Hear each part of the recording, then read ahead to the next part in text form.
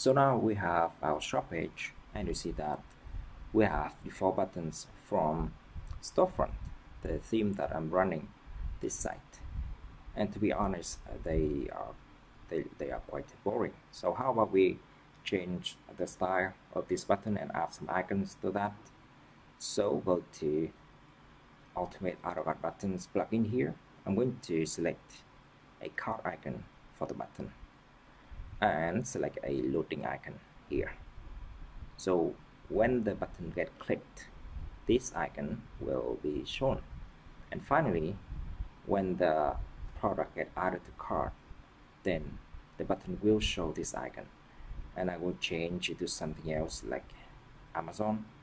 I click on Save Settings, go back to the shop page, reload that, and you see that we now have Amazon style AutoCart button.